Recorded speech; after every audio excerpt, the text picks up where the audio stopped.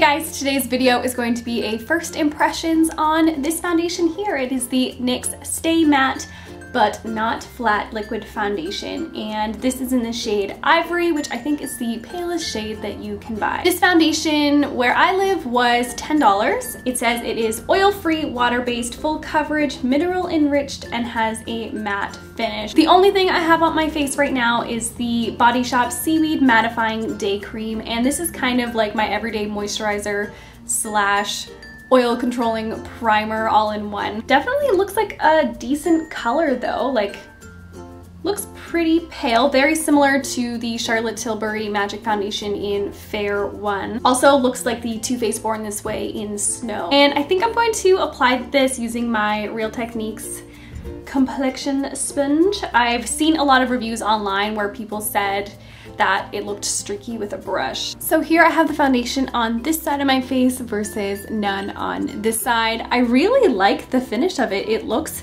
very, very natural. So far it's not super matte, but it's not at all dewy either. I really like it. It actually looks more like skin than I thought it was going to be. It blends out very easily. I will say, like, I have some pimples here that it did not cover up. That's okay because it looks really good. I think this foundation actually looks more like skin than the Too Faced Born This Way, which I just recently did a little, well, kind of review on.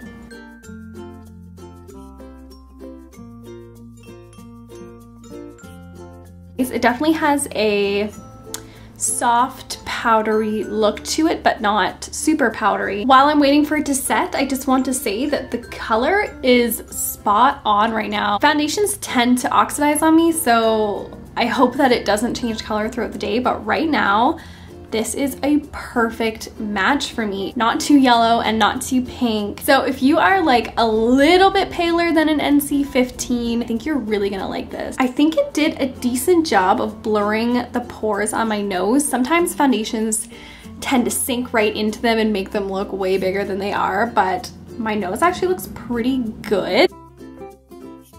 I really love how the foundation looks. I think it's not undetectable, but it's definitely a good medium coverage, demi matte, slightly powdery finish. Does not set down totally, but as soon as I put a powder on, very light powder, it looked great. And I love that it is matte but not flat. I think it's totally true to the name. So I will check back in later to let you know how it holds up on my oily skin, because that is definitely the most important thing for me in a foundation. Hey guys, I have now been wearing the foundation for 6 hours and just wanted to give you a little update. So ignore where my glasses were sitting.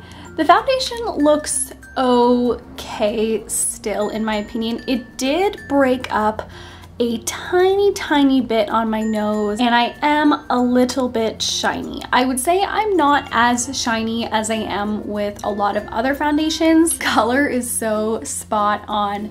I hope that it looks as good on camera as it does in real life. I was out in sunlight today and looking in the mirror, it looked seamless with the shade of my neck, and that rarely happens for somebody who is as fair-skinned as I am. My verdict on this foundation is that I do like it. The color is amazing.